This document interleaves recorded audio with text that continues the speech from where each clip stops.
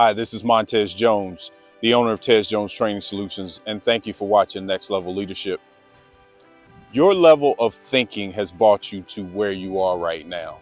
And if you have a big dream, remember it will not fit into the level of thinking that you have right now. So if you have this dream, and I want to stay on this topic for a while, you have to change your level of thinking. Most of us don't want to change our level of thinking or change our line of sight because our dream is our dream. It's our baby. But look at this. All of this could be a dream.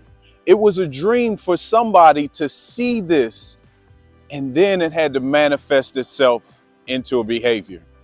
So think about how large your dream is. It's not going to fit in your level of thinking right now.